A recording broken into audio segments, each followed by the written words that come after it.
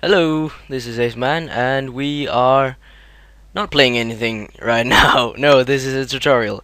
As I said in one of my recent videos, uh, I know how to fix the lag issue in Gothic 3, or at least one of the workarounds you could do to fix the lag, because it is quite a big issue. It's very annoying. But what you can do is you can change the font.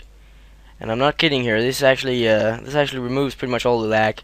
What you have to do is go into the folder where your Gothic 3 game is located. In my case, programs, so on. This is on Danish though, but still.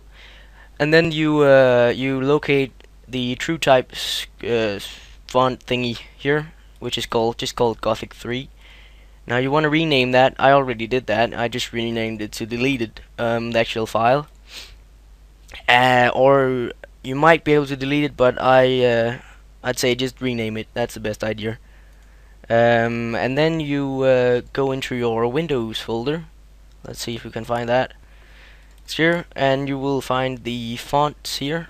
And you can just choose whatever font you want. I choose Arial because that seems to work best.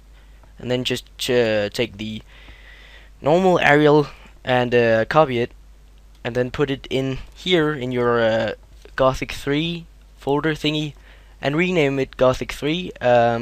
Don't rename it TTF at the end, just Gothic 3. That should work.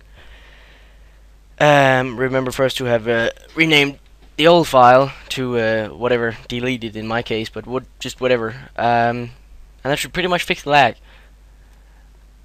It might sound really silly that that fixes the lag, but it does. So try it out. I hope this helped.